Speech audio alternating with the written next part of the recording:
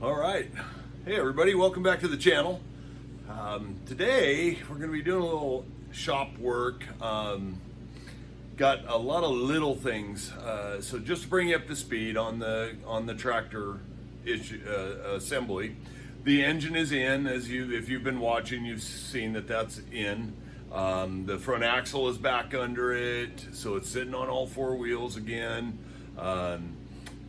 We started to get some weather, and I got to work on it outside, right outside the shop here, and it's unprotected, and so really don't want to work on it when we're getting moisture.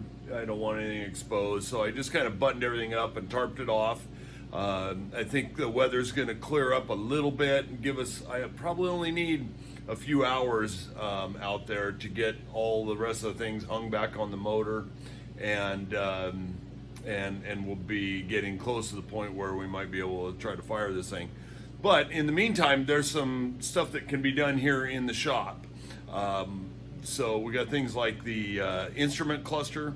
I'm rewiring it, adding all new gauges. I'm rewiring the whole tractor. I just stripped all the wiring out of it when I pulled it down because it was all old and brittle and had been patched and spliced, and so we're just going to start from scratch and rewire the whole thing.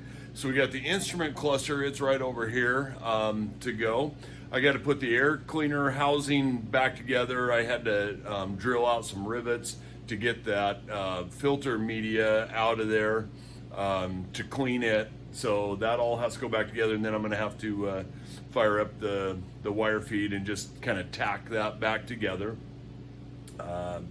We've got just a lot of little things to button up, so we'll work on those here in the shop, and yeah, and we'll get that going so that when the weather clears up a little bit, we get a couple of dry days, I can get out there and get the manifolds and all that on there. I got to run new fuel supply lines. The old ones were they're copper, of course, and they're all just been kinked and bent, and one of them has been, somebody did a field fix and brazed it up because they couldn't evidently get to the parts store or the hardware store and buy some new 3/8 copper tubing. So we got all that. Got to get the gas tank back in, and I've got a new fuel sender that it's a universal. I got to figure out how in the world I can get it into that tank and use it. So we'll go over that here on the bench with you in just a minute. Okay, time to get some bracketry back on here. I want to get this stuff on so that I'll be able to set the hood back on, at least to try to keep moisture off this engine. And so get just a couple of these pieces on, that way I can just kind of set the fuel tank back on, because that's what the back of the hood rests on, right about here. The fuel tank sits on top of this bracket. So I'll get some of this stuff on, and then we'll start hanging manifolds and things like that on here.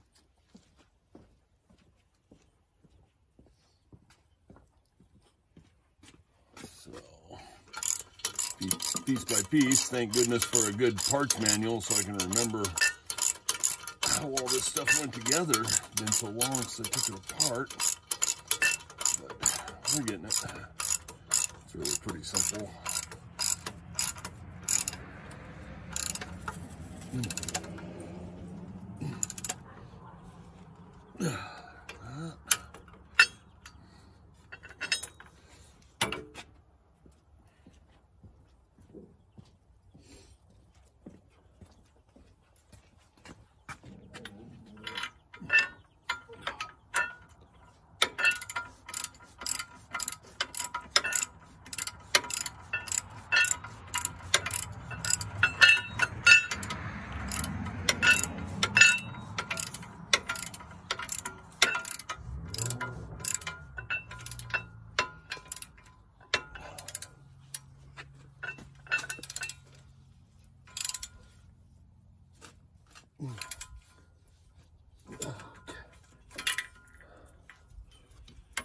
All right,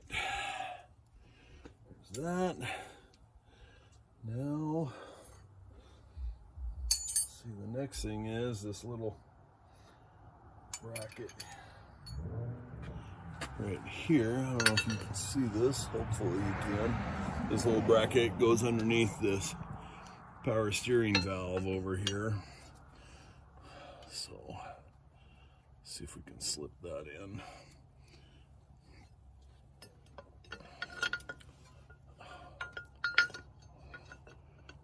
Had to come off in order to get those back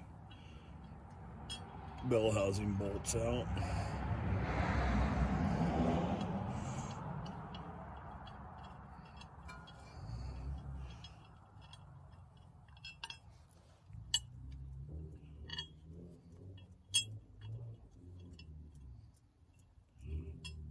Okay, that one started.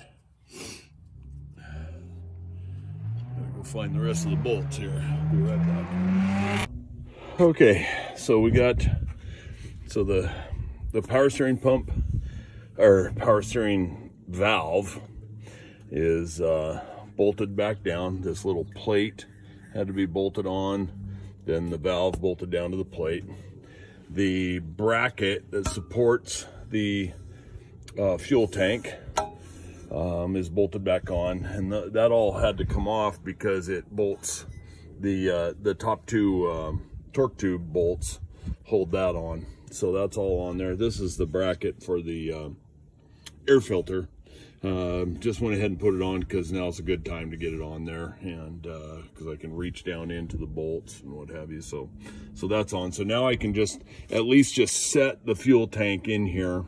It's not ready to go back in. I've got a new sending unit I've got to adapt for it. I've got it sitting over there on the ground. But at least if I set it in here, then I can put the hood down on it, and that will help. So I think the next thing we'll do, we got to plug some holes up here because we got some weather coming, if you can see. But off in the distance, it's snowing on the foothills around here right now, and it's not supposed to be much of a storm, but anyway, I want to get some of this stuff sealed up. So I think we'll drop the injectors in, get those bolted down. Once those are in, then I think I'll go ahead and put the intake manifold on, and then we've got the exhaust manifold. I hope you can see it over there. We got to put it on. Just get some things buttoned up so this thing is weather tight. So I'll be back with you in a minute here. We'll get those injectors dropped in first. Okay, got the injectors in. I didn't film it, I guess I should have been, but it's really, they just drop down in there, and there's a copper washer on the bottom of them. You got to make sure that that's on there, and then they just drop down in, and then you just torque them down. No big deal. The lines, of course, go right here, and I've had that all off, so that's a little jacked up. And I've got new rubber seals for these high pressure return lines. So I got to put those on yet, but since this is off, it doesn't want to line up too well, but it will. I just got to get this pump squared away. Those lines have been jounced around, and so, but anyway, they're on there. At least I won't get any water infiltration down through those. I better go find my dipstick and put it in the dipstick hole. Maybe I will switch to the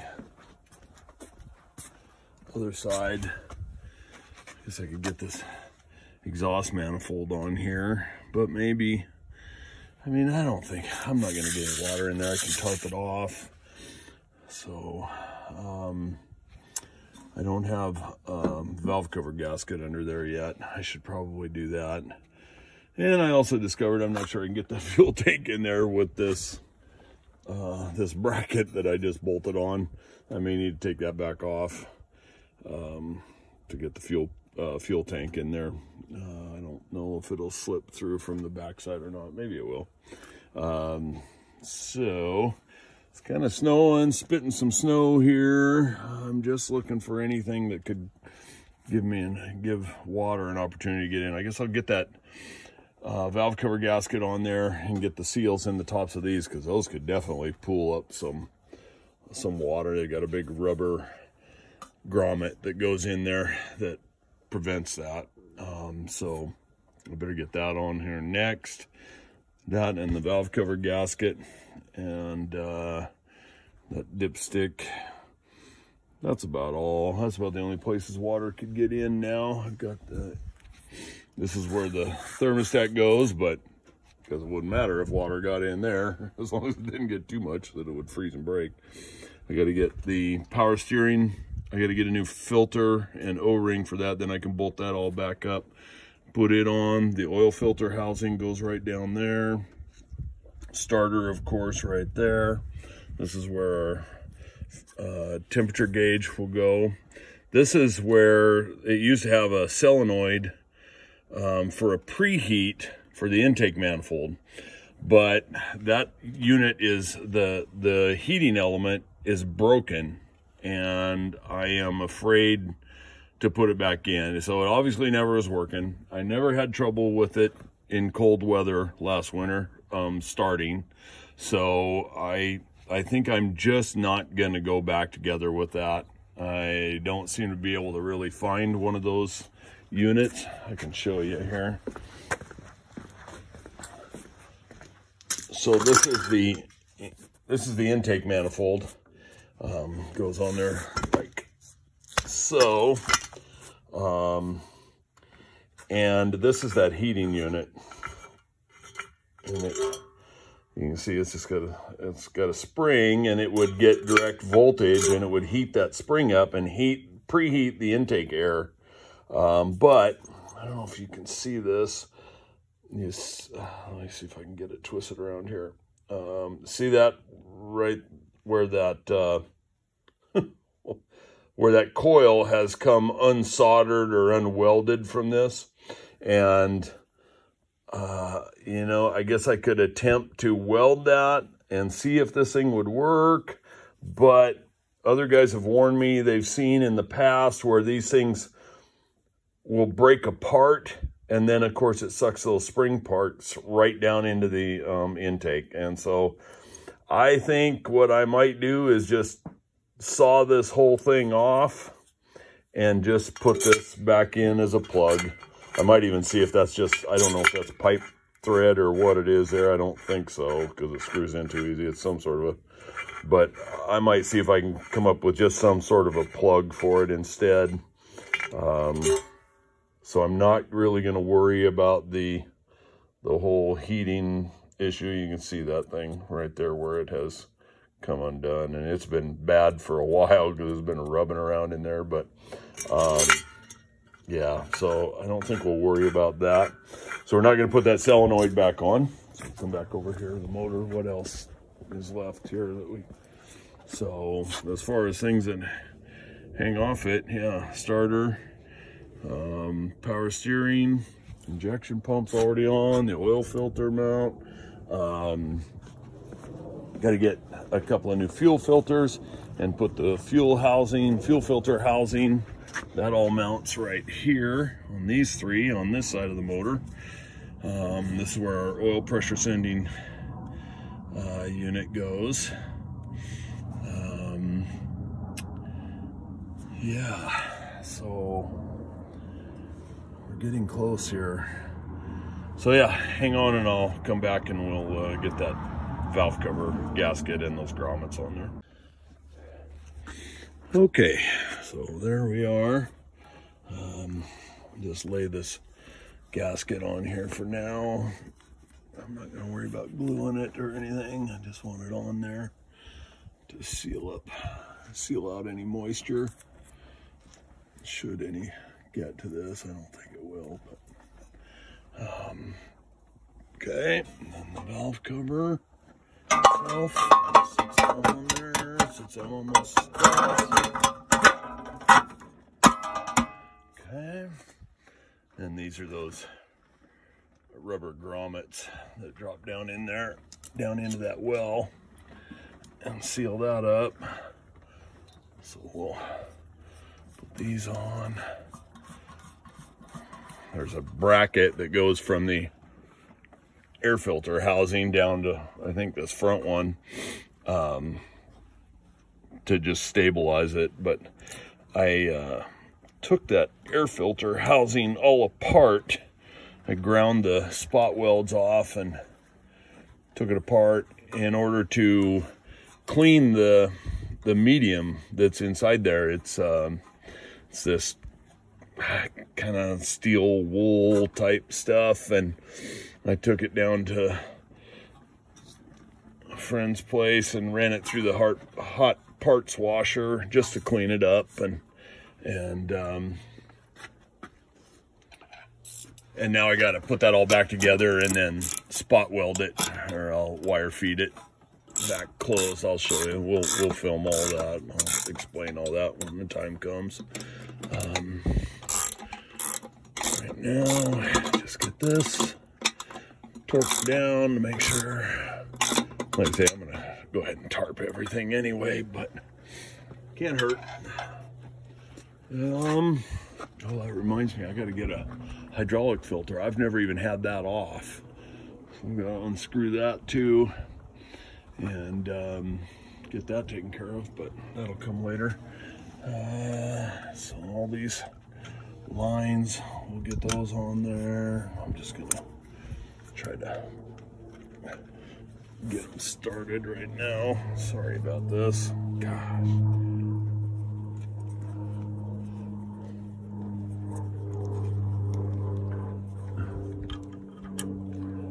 Okay.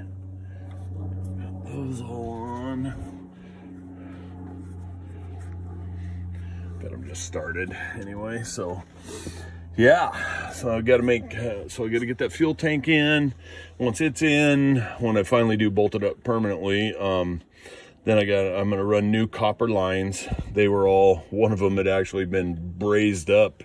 They must have been a field repair, where it had rubbed through from vibration, and somebody had brazed it. So I'm going to run new copper line from everywhere that needs to be. So it comes from, let's see, the gravity, I can't remember, but anyway, there's like 3 copper lines that I gotta build, and so I'll make new ones for those. So there's that. I'll get the dipstick, get it stuck on there. Then I think we'll try to get that fuel pump on. It's snowing now, so I'm gonna call it a day here in a minute.